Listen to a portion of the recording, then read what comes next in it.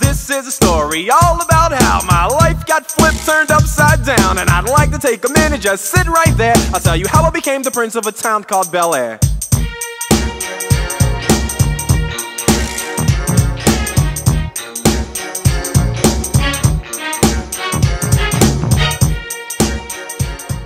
Hey Swedes, and welcome to this episode of Swede Center.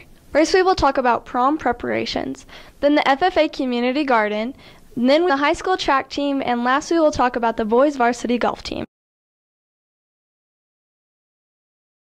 For prom preparations, theme ideas were submitted at the beginning of the year and chosen by a committee. This year's theme was country chic. Throughout the year, there were decorations, invites, and glasses. Decorations would commence on April 19th. During this time, the sophomore class continued the tradition of the sophomore dance. Some of their dances include the Macarena, Can't Touch This Dance, Backstreet Boys, Napoleon Dynamite, Fergie, Ferg, High School Musical, and line dancing.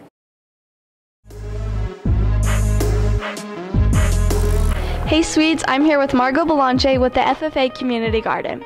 So Margot, what are your main goals for the Community Garden?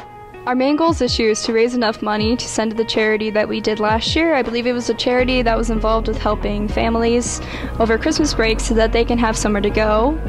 So they went to the Sun Theater last year and just trying to raise money for that. So awesome. Okay, and what is your favorite part about working in the garden? My favorite part is definitely the farmers market. I really love being able to interact with customers and people who support the FFA. I really enjoy doing that. So. Okay, and what challenges do you anticipate with this position? I think one of the main challenges is having kids come out and help me maintain the garden over the summer. All right. Awesome, thank you, Margot. Hello Sweets, today we are interviewing Casey Wellman for the track and how her track season is going. Casey, what goes through your mind before each race you go through? Well, I really focus on just getting my breathing right, and then I try to get myself really excited and think, oh, it's just one lap, or let's just do this, we got it guys. Since I do relays, I try to pump everybody up. That's amazing. And how well is your season going for you?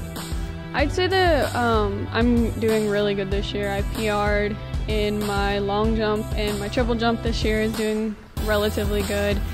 The races that we're in, my splits have been quite fast, so I'm really happy with what my year has done so far. Well, thank you. On April 25th, we interviewed Mr. Shearer about the boys golf team. So far, their overall score is that they are in 4th place but only 5 strokes out of 2nd. The plans for the rest of the season is to continue to improve and to take the team to place in the top 3 to go to state. The next boys golf meet is in Dawson County at Cozad on the 27th of April. Go Swedes! Thank you for watching this episode of Swede Center, and we will see you back here in 2 weeks.